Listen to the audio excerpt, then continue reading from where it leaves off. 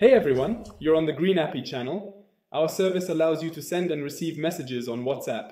And we are commencing a new segment in which I will delve into subjects that are of concern to our users. One video, one topic. I'm Igor, let's start. In sales, it's advantageous to begin a conversation with the client first. But how do you do that? Gotta save the number in the contacts list, open up the WhatsApp app, find the saved number, hit the chat button, and start typing a message. That even sounds exhausting. We have a solution for you. Today I will provide you with a detailed explanation of 3 different methods to send a message on WhatsApp without adding the person to your contact list.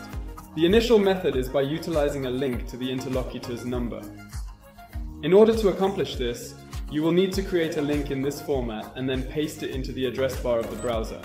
The second method is to send a message using the mobile application. To do this, you need to create a new chat in the WhatsApp mobile app, locate the phone number of your conversation partner in the search bar, and click on Chat to initiate a conversation with them on the app. And the third way is to send it through the API. Use one of the many methods available on our website.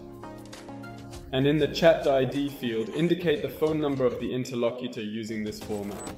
In this video, you learned how to send a message on WhatsApp without saving the number to your contact list. We also have a detailed article about it on our website. I'll attach it in the description. If you have any questions or suggestions, feel free to reach out to our support service. The links will also be in the description. See you later.